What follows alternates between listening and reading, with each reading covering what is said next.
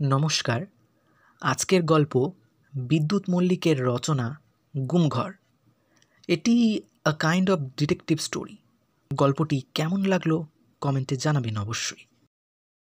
জমিদারির কাল শেষ হয়ে গেছে অনেক দিন, কিন্তু জমিদারির অসংখ্য জীর্ণ নিদর্শন আজও এ অঞ্চল জুড়ে ইতস্তত ছড়িয়ে আছে। কোথাও ভাঙা মন্দির, কোথাও বৃহৎ প্রাসাদের ভগ্নাংশ, কোথাও বা প্রাচীন দুর্গের অংশবিশেষ, আবার কোনোখানে শুকিয়ে যাওয়া সুগভীর ইঁদারা ইত্যাদি এ অঞ্চলের একটা বিস্তৃত অংশ জুড়ে ছড়িয়ে ছিটিয়ে রয়েছে। স্থানীয় লোকের মুখে মুখে এইসব ভগ্ন অবশেষের এক একটা পরিচিত নামও প্রচলিত হয়ে গেছে দীর্ঘদিন থেকে। জমিদারের পরিত্যক্ত প্রাসাদটাকে সবাই বলে সূর্যমহল, প্রাচীন দুর্গটার নাম ইন্দ্রগড়, আর পরিত্যক্ত ইঁদারাটা অন্ধকূপ নামে পরিচিত। মন্দিরটাকে বলে মুক্তকেশীর মন্দির। এমনই নানান নামে পরিচিত এখানকার অসংখ্য ধ্বংসপ্রায় নিদর্শন। আশেপাশে বহুদূর পর্যন্ত জনবসতির কোনো চিহ্ন নেই। শহর থেকে জায়গাটা অনেক দূরে। খোদ জমিদারির প্রায় চারিদিকটা জুড়ে একটা বিস্তৃত অঞ্চলব্যাপী ছোট বড় গাছের জঙ্গল, বিষাক্ত সাপ, শেয়াল, সজারু, বুনো শুয়োর আর বনবিড়ালে ভর্তি এই অঞ্চলটা, যার ফলে এর আশেপাশে পর্যন্ত কেউ আসতে সাহস পায় না। পরিত্যক্ত প্রাসাদ থেকে প্রায় মাইলখানেক দূরে বয়ে গেছে একটা নদী। নদীটা খুব চওড়া কিংবা গভীর নয়। গরমের সময় জল প্রায় থাকে না বললেই হয়। তবে নদীর দুই ধারে বালির চরটা বেশ চওড়া। নদীর জল শুকিয়ে গেলেও ওখানকার কিছুটা বালির চর বেশ স্যাঁতস্যাঁতে ভিজে মনে হয়। নদীর তীর ঘেঁষে এখানেই একটা বহুদিনের পুরনো ভাঙাচোরা উঁচু গড় আছে। দেখতে অনেকটা বিশাল স্তম্ভের মতো। গড়ের এক পাশেই একটা প্রবেশদ্বার, আর তার আশেপাশে লাগোয়া কতকগুলো খুপড়ি ঘর, কিন্তু সেগুলো বহুদিন থেকেই বন্ধ হয়ে পড়ে আছে। দূর থেকে দেখলে অনেকটা ছোটোখাটো আগ্নেয়গিরির মতন মনে হয়। গড়ের ঠিক পিছনেই নদী বরাবর বিস্তৃত বালিয়াড়ি। স্থানীয় লোকের কাছে এই গড় গুমঘর নামে পরিচিত। কখনো কখনো কোনো দুঃসাহসী ভ্রমণবিলাসীর দল বেড়াতে এলে পুরনো এই জমিদারির জীর্ণ নিদর্শন ঘুরে ফিরে দেখে যায়। তবে খুব একটা ভিতরে ঢুকতে কেউ সাহস করে না, কারণ যাবার আগেই স্থানীয় লোকেরা সাবধান করে দেয় তাদের। বিশেষ করে আরও বারণ করে দেয় জমিদারির চত্বর ছেড়ে গুমঘরের দিকে কেউ যেন কোনো মতে না যায়। ওই গুমঘর সম্পর্কে এখানকার সকলেরই একটা আতঙ্ক আছে। গল্প আছে, বহু বছর আগে এখানকার এক জমিদার তার বিরোধী লোকেদের গোপনে ধরে এনে এই গুমঘরে আটকে রাখত। অনাহারে অনিদ্রায় অন্ধকূপে চিৎকার করতে করতে সেসব হতভাগ্যের মৃত্যু হতো সেখানেই। এখনও নাকি ওই গুমঘর খুঁজলে বহু মানুষের কঙ্কাল পাওয়া যেতে পারে। তাছাড়া এখনও নাকি কেউ ওই গুমঘরের আশেপাশে গেলে আর ফিরে আসে না। একা গেলে কারুর পক্ষে ফিরে আসাটা আর কিছুতেই সম্ভব নয়। বহুবার বহু লোক গোয়ার তুমি করে অথবা অসাবধানে ওই গুমঘরের দিকে গিয়ে আর ফিরে আসেনি। এ নিয়ে পুলিশ মহলেও জানানো হয়েছে বহুবার, কিন্তু কেউই একজন হতভাগ্যের মৃতদেহ পর্যন্ত খুঁজে বার করতে পারেনি। এতগুলো মানুষের মৃত্যুর ঘটনা সম্পূর্ণ রহস্যাবৃত থেকে গেছে। সাহস করে গড়ের মধ্যে ঢুকতে পারলে হয়তো এই রহস্যের একটা কিনারা হতো, কিন্তু সে কাজ পুলিশ ডিপার্টমেন্টের সাহসে কারুর কুলোয়নি। কারণ ওই গড়ের মধ্যে ঢোকার মতো অবস্থা এখন আর নেই। সবকটা পথই ভাঙাচোরা ইটের স্তূপ আর জঙ্গলে ভরে গেছে। ওখানে ঢুকতে যাওয়ার অর্থ জীবনের সঙ্গে পাঞ্জা কষা। তার ফলে স্থানীয় লোকেদের বিশ্বাস জন্মে গেছে ওই গড় একটা ভৌতিক গড়। যেসব অসংখ্য মানুষকে একদিন ওখানে আটকে রেখে হত্যা করা হয়েছিল, তাদেরই অতৃপ্ত প্রেতাত্মারা ওখানে ঘুরে বেড়ায়। আশেপাশের কোনো মানুষ গেলে তারা তা সহ্য করতে পারে না, তাকে হত্যা করে গড়ের মধ্যে ফেলে দেয়। একদিন এখানেই কলকাতা থেকে 4টি ছেলে এলো বেড়াতে। ধৃতিমান, সুতপন, অরুণ আর শঙ্কর। ওরা 4জনই প্রত্নতত্ত্ব বিষয়ে পড়াশুনো করে। পুরনো স্থাপত্য, ধ্বংসাবশেষ ইত্যাদির ওপর ওদের ভীষণ ঝোঁক। তাই ওরা সুযোগ পেলেই বেরিয়ে পড়ে এসব অভিজ্ঞতা সঞ্চয়ের জন্য। ভালোভাবে স্থানীয় লোকেদের জিজ্ঞাসাবাদ করে একদিন ওরা 4জনে রওনা দিল পরিত্যক্ত জমিদারির ইতিহাস আবিষ্কার করতে। নিরাপত্তার জন্য সঙ্গে একটা বন্দুকও ছিল ওদের। স্থানীয় লোকেদের কথাবার্তা শুনে ওরা ঠিক করেছিল মিছিমিছি গুমঘর দেখতে গিয়ে জীবনের ঝুঁকি ওরা নেবে না। সবাই যখন বারণ করেছে তখন না যাওয়াই ভালো। তাই ওরা জমিদারির বিশাল অঞ্চলটা ঘুরে ঘুরে দেখতে লাগলো। ঘুরতে ঘুরতে ওরা চারজনেই এদিক ওদিক ছিটকে পড়েছিল জঙ্গলের মধ্যে। অনেকটা সময় কেটে গেছে। হঠাৎ এক সময় অনেকটা দূর থেকে জঙ্গলের ভিতর বন্দুকের আওয়াজ পাওয়া গেল। সঙ্গে সঙ্গে ধৃতিমান, অরুণ আর শঙ্কর এপাশ ওপাশ থেকে সুতপনের নাম ধরে চিৎকার করে ডাকল, কারণ বন্দুকটা সুতপনের কাছেই ছিল। ওরা বুঝতে পারল সুতপন নিশ্চয় কিছু একটা দেখে গুলি চালিয়েছে। এখানে হিংস্র জন্তু জানোয়ার থাকাও কিছু বিচিত্র নয়। তাছাড়া গুলির আওয়াজটা যেদিক থেকে এলো সেদিকটা খুব নিরাপদও নয়, সেটা গুমঘরের দিক। তিনজন ছুটতে ছুটতে এসে এক জায়গায় মিলিত হলো। তারপর বেশ কয়েকবার ওরা সুতপনের নাম ধরে উচ্চস্বরে ডাকল, কিন্তু কোথায় সুতপন? কোনো সাড়া নেই তার। কিন্তু সে তো এখানেই ছিল, ওদের সাথেই ঘুরছিল। কখন যে কোন ফাঁকে ও ছিটকে দূরে চলে গেছে তা ওরা জানতেই পারেনি। ছেলেটা বরাবরই বেশি সাহসী, একটু বেপরোয়াও বলা চলে। অজানা অচেনা আর দুর্নিরীক্ষের প্রতি আকর্ষণ ওর খুব বেশি। কোথাও কোনো রহস্যের গন্ধ পেলে ওকে আর থামিয়ে রাখা যায় না।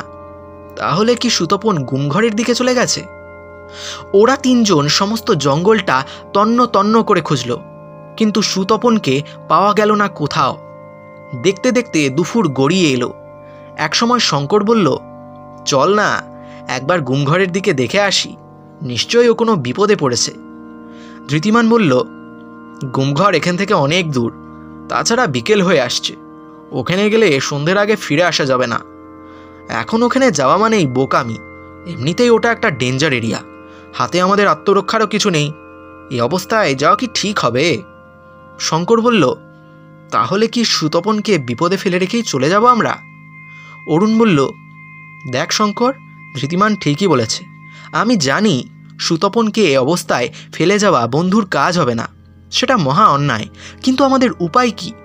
সুতপনের কাছে বন্দুক আছে, যদি বাঁচবার হয় ওই বন্দুকের সাহায্যেই সে বাঁচবে। না হলে আমরা সবাই মিলে খালি হাতে গিয়েও কিচ্ছু করতে পারবো না। আমি জানি অন্তত মানবিকতার খাতিরে এই অবস্থায় আমাদের একবার যাওয়া উচিত, কিন্তু তাতে হয়তো সাহায্যের চেয়ে বিপদ আরও বেড়ে যাবে। অতএব জেনে শুনে এত বড় বোকামি করা বোধহয় ঠিক হবে না। তার চেয়ে এই মুহূর্তে শহরে ফিরে গিয়ে সমস্ত ব্যাপারটা পুলিশকে ইনফর্ম করা উচিত। ঠান্ডা মাথায় সব ব্যাপারটা বোঝ শঙ্কর। শঙ্কর এবার ব্যাপারটা বুঝতে পেরে বলল, ঠিকই বলেছিস, তাই চল। সত্যি সুতপনটা যে এত বড় একটা বোকামি করবে কে জানতো। ওরা সেই দিনই শহরে ফিরে এসে সমস্ত ব্যাপারটা পুলিশকে জানালো।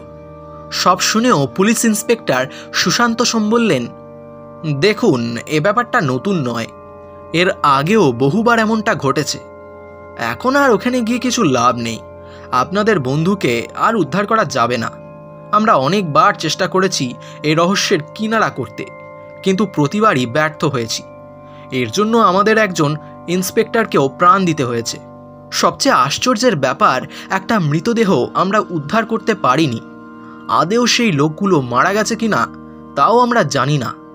বহুদিন থেকেই ওটা একটা ডেঞ্জার এরিয়া বলে চিহ্নিত। আপনাদের ওখানে যাওয়াটাই অন্যায় হয়েছে। যাই হোক, আমরা খুব শিগগির এই রহস্যটা নিয়ে নতুনভাবে কাজে নামছি। দেখা যাক কি হয়। এ কাজের জন্য একজন এফিশিয়েন্ট ডিটেকটিভ খোঁজা হচ্ছে। পাওয়া গেলে কাজ শুরু হবে। সুশান্তবাবুর কথা শুনে ধৃতিমানের হঠাৎ মনে পড়ে গেল তার কাকা ইন্দ্রনীল চ্যাটার্জির কথা। কলকাতায় তিনি একজন নামকরা ডিটেকটিভ। তার বহু দুঃসাহসী কাজের কথা সকলেই জানে। ধৃতিমান সুশান্তবাবুকে সরাসরি জানালো তার কথা। নাম শুনতেই চিনতে পারলেন তিনি। বললেন, মিস্টার চ্যাটার্জি যদি রাজি হন, তার চেয়ে আনন্দের কথা আর কিচ্ছু নেই। আমরা তার মতনই একজন অভিজ্ঞ ব্যক্তিকে খুঁজছি। এরপরে আরও 2 দিন কেটে গেল, কিন্তু সুতপন আর ফিরে এলো না। ধৃতিমান ইতিমধ্যে কলকাতা থেকে ধরে নিয়ে এলো তার কাকাকে। ইন্দ্রনীলবাবু কাজ পাগল মানুষ, এসেই তিনি কাজে লেগে গেলেন। প্রথমেই তিনি পুলিশের পুরনো ডায়েরি ঘেটে আগেকার কেসগুলো সব জেনে নিলেন। তারপর সুতপনের ব্যাপারটা ভালো করে শুনলেন। বিস্তৃতভাবে সব কিছু শোনার পরে ইন্দ্রনীলবাবু বললেন, এটা কোনো ভৌতিক ব্যাপার নয়, এর পেছনে একটা গুপ্তচক্র কাজ করছে। সুশান্তবাবু বললেন, আপনি এত সহজে সিদ্ধান্তে এলেন কি করে? ইন্দ্রনীলবাবু বললেন, যদি কেবল সুতপনের কেসটায় ধরা যায় তাহলেই বোঝা যাবে। সুতপন গুলি ছুঁড়েছিল কারণ সে নিশ্চয় কোনো বিপজ্জনক কিছু দেখেছিল। তবে সেটা কোনো হিংস্র জন্তু নয়। হিংস্র জন্তু হলে সেটা জমিদারির চত্বরেও আসতে পারত, কিন্তু তা কখনো আসেনি। লোকজন যারা নিখোঁজ হয়েছে প্রতিবারই নিখোঁজ হয়েছে গুমঘরের কাছ থেকে। তাছাড়া জন্তুতে আক্রমণ করলে মানুষটির মৃতদেহ কিংবা দেহাবশেষ ওখানে খুঁজে পাওয়া যেত, কিন্তু তা কারোর ক্ষেত্রেই পাওয়া যায়নি। অতএব ঘটনাটা যে মানুষের দ্বারাই সুন্দরভাবে পরিকল্পনা মতো ঘটেছে এটা খুব পরিষ্কার। সুশান্তবাবু এবার প্রশ্ন করলেন, এইভাবে নিরীহ মানুষগুলোকে মেরে কার কি লাভ? ইন্দ্রনীলবাবু বললেন, লাভ একটা নিশ্চয় আছে। অন্তত লাভ না থাকলে নিরাপত্তার ব্যাপারটা অস্বীকার করা যায় না। হয়তো এই গুমঘরের কাছে বাইরে থেকে কোনো মানুষ এলে গেলে কারুর কোনো অসুবিধে হচ্ছে। অসুবিধেটা ঠিক কী কারণে হচ্ছে সেটা এই মুহূর্তে সঠিকভাবে বলা যাবে না। সেই অসুবিধের কারণটাই এবার আমাদের খুঁজে বার করার বিষয়। অতএব আগামীকালই আমাদের অভিযান চালাতে হবে। কিন্তু খবরদার, এ কথা পুলিশ ডিপার্টমেন্ট ছাড়া দ্বিতীয় ব্যক্তি কেউ যেন জানতে না পারে। ব্যাপারটা মোস্ট কনফিডেন্সিয়াল। আগামীকাল পুলিশ ফোর্স নিয়ে সকাল ঠিক 10টায় আমরা এখান থেকে স্টার্ট করব। স্পটে যাব আমি একা, আর আমার বডিগার্ড হিসেবে আপনার দলবল থাকবে দূরে দূরে আড়ালে। নদীপথে খান দুয়েক নৌকার ব্যবস্থা করে রাখবেন for the shake off safety. ওগুলোও থাকবে চোখের আড়ালে। বাকি কথাবার্তা হবে সন্ধেবেলা। পরদিনই ইন্দ্রনীলবাবু সমস্ত ব্যবস্থা পাকা করে সোজা গিয়ে হাজির হলেন গুমঘরের কাছে। প্রথমে সমস্ত জায়গাটা দূর থেকে খুব ভালো করে লক্ষ্য করে নিলেন। তারপরে রিভলভারে একটা ফাঁকা আওয়াজ করলেন। সঙ্গে সঙ্গে তিনি লক্ষ্য করলেন কাছেই একটা বড় গাছ থেকে সাংঘাতিক বিরাট চেহারার একটা হনুমান তরতর করে নিচে নেমে এলো। এসেই থমকে দাঁড়িয়ে সে এদিক ওদিক লক্ষ্য করতে লাগলো। ভাবটা অনেকটা সতর্ক প্রহরীর মতো। ইন্দ্রনীলবাবু লক্ষ্য করলেন হনুমানটির গলায় নীল রঙের একটা ফিতে বাঁধা। তার বুঝতে বাকি রইল না যে এটি একটি পোষা হনুমান।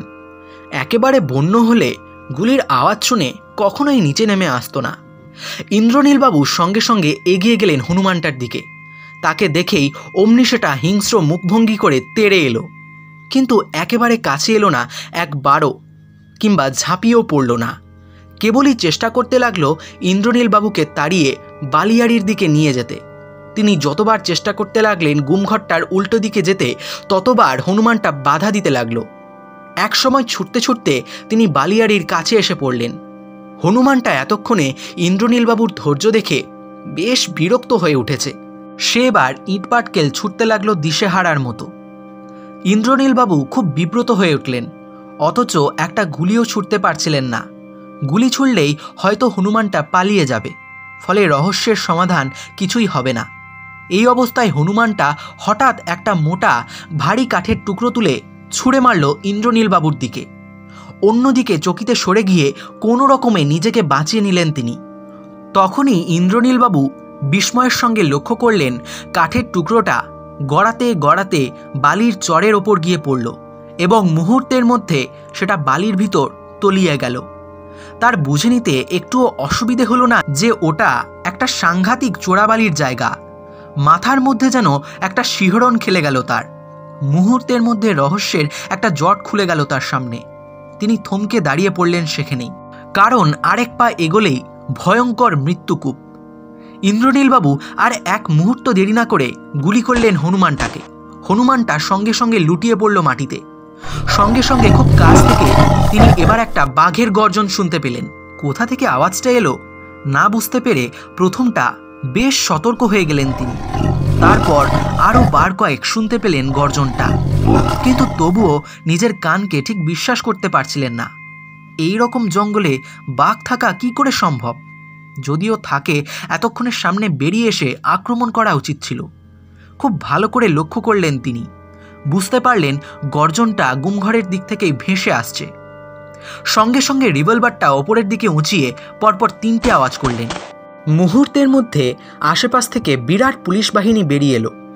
ইন্দ্রনীলবাবুর নির্দেশে চোখের পলকে তারা ঘিরে ফেলল গুমঘরটাকে। তারপর বন জঙ্গল সরিয়ে তন্ন তন্ন খোঁজা হলো বাঘটাকে, কিন্তু কোথায় বাঘ? খুঁজতে খুঁজতে ইন্দ্রনীলবাবু হঠাৎ আবিষ্কার করলেন গুমঘরের পিছন দিকের ভাঙাচোরা দেওয়ালের গায়ে একটা মস্ত বড় গর্ত। গর্তটা লতাপাতার জঙ্গলে ঢাকা হলেও সেই মুহূর্তে মনে হলো কে যেন খুব তাড়াহুড়ো করে সেগুলো সরিয়েছে একটু আগেই। হয় কেউ এখান দিয়ে বেরিয়েছে, না হলে ঢুকে গেছে। ভিতরটা ঘুটঘুটে অন্ধকার, কিছুই দেখার উপায় নেই। এক মুহূর্ত কি চিন্তা করে ইন্দ্রনীলবাবু ইন্সপেক্টর সুশান্তবাবুকে ইশারা করলেন। তারপর গর্তের কাছে এগিয়ে গিয়ে চিৎকার করে বললেন, মিস্টার সোম, এই মুহূর্তে ভিতরে পেট্রোল ফেলে দিয়ে আগুন জ্বালিয়ে দিন, আর সমস্ত গুমঘরটাকে চারিদিকে আগুন ধরিয়ে দিন। বলে তারা দুজনেই সেখানে চুপ করে দাঁড়িয়ে রইলেন। ইন্দ্রনীলবাবু ভাবতেই পারেননি শিকার এত সহজেই তাদের ফাঁদে এসে ধরা দেবে। আগুনের ভয়ে কয়েক মিনিটের মধ্যেই 2টো লোক গর্ত থেকে চোরের মতন বেরিয়ে এলো। সুশান্তবাবু তাদের ধরে ফেললেন সঙ্গে সঙ্গে। ইন্দ্রনীলবাবু জিজ্ঞেস করলেন, আর কে আছে ভিতরে? শিগগির বেরিয়ে আসতে বল, না হলে বিপদ হবে। একটি লোক বলল, আর কেউ নেই, আমরা দুজনেই ছিলাম। সঙ্গে সঙ্গে ইন্দ্রনীলবাবু চোখ রাঙিয়ে বললেন, মিথ্যে কথা বলার চেষ্টা করে লাভ নেই। তাড়াতাড়ি বলো, তোমাদের দলের আর কজন ভিতরে আছে? যদি বেরিয়ে না আসে তাহলে বুঝতেই পারছো সকলকে জ্বলন্ত আগুনে পুড়ে মরতে হবে। দ্বিতীয় লোকটি ভ্রু কুঁচকে বলল, বলছি তো, আর কেউ নেই, আমরা দুজনেই ছিলাম।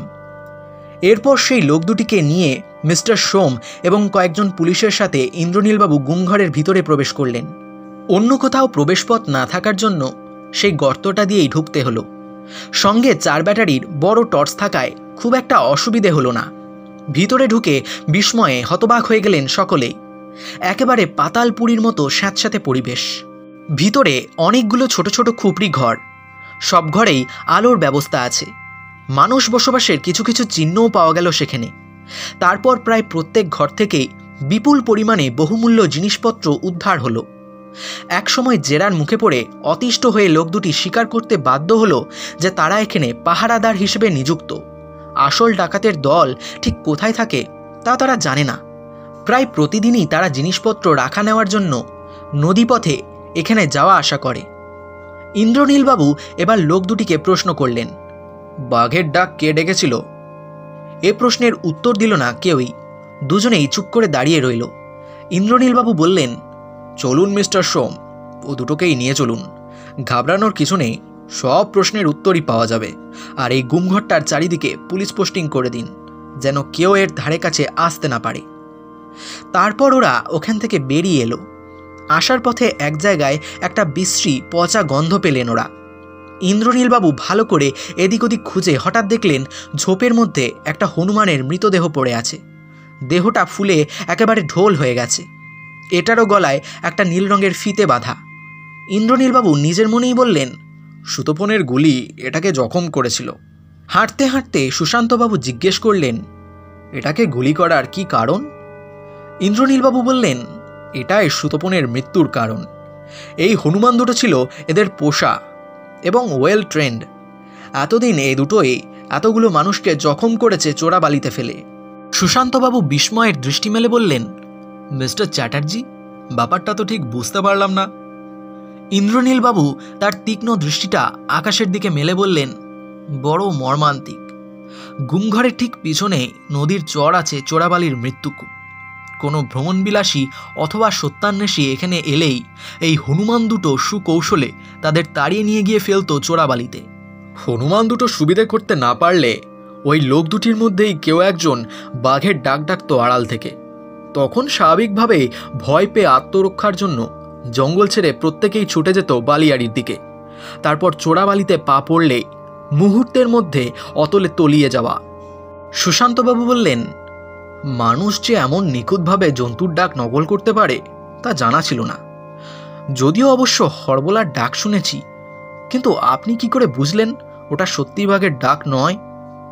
ইন্দ্রনীলবাবু মুচকি হেসে বললেন, সত্যি বলতে কি, ডাক শুনে আমিও প্রথমটা বুঝতে পারিনি এও নকল ডাক। কিন্তু পরক্ষণেই মনে হলো শিকার দেখলে অথবা তার গন্ধ পেলে বাঘ তো কখনো গর্জন করে না, চুপিসারে এসে আক্রমণ করে। সুশান্তবাবু এবার প্রশ্ন করলেন, আচ্ছা মিস্টার চ্যাটার্জি, একটা জিনিস আমি বুঝতে পারছি না, হনুমান দিয়ে অথবা বাঘের ডাক ডেকে লোকগুলোকে তাড়িয়ে নিয়ে যাওয়ার কি প্রয়োজন ছিল? ওরা তো ইচ্ছে করলে নিজেরাই এই নির্জন জায়গায় হত্যা করে ডেড বডিগুলো চোরাবালিতে ফেলে দিতে পারত। কারুর বাবার ক্ষমতা ছিল না ওদের ধরে। ইন্দ্রনীলবাবু এবার সুশান্তবাবুর মুখের দিকে তাকিয়ে হাসতে হাসতে বললেন, মিস্টার সোম, আপনি একটু ভুল করে ফেললেন। নিজের হাতে হত্যা করার মধ্যে রিস্ক আছে, তাতে হত্যা রহস্যের সাক্ষীও জুটে যেতে পারে, অথবা কোনো প্রমাণ থেকে যাওয়াও বিচিত্র নয়। তার চেয়ে চোখের আড়াল থেকে জন্তুর আক্রমণ কিংবা তার ভয়ানক ডাক দিয়ে মৃত্যুকূপে ফেলে হত্যা করার মধ্যে সেফটি যেমন আছে, তেমনই আছে অপ্রাকৃত রহস্যের কারিগরি। এর ফলে গুমঘরকে নিরাপদ আশ্রয়ে রাখা যাবে, আবার আশেপাশে একটা ভৌতিক রহস্যের জালও বিস্তার করা যাবে। তবে কাউকে যে ওরা নিজের হাতে হত্যা করে চোরাবালিতে ফেলেনি, এমন কথাও জোর দিয়ে বলা যায় না। আমার বিশ্বাস এরকম ঘটনাও দু একটা ঘটেছে। তারপর ওরা একসময় জঙ্গলের বাইরে এসে পৌঁছলেন। কাছেই পুলিশের জিপ দাঁড়িয়েছিল। জিপের ভিতর বসেছিল ধৃতিমান, শঙ্কর আর অরুণ। ওরা আকণ্ঠ উদ্বেগ নিয়ে অপেক্ষা করছিল। ইন্দ্রনীল এবং সুশান্তবাবু সেখানে পৌঁছতে ছুটে এলো তারা। ধৃতিমান ইন্দ্রনীলবাবুকে উদ্বেগের সুরে জিজ্ঞেস করল, কি হলো কাকু, কিছু পাওয়া গেল? সুশান্তবাবু পাশ থেকে ধৃতিমানের পিঠ চাপড়ে উঠলেন।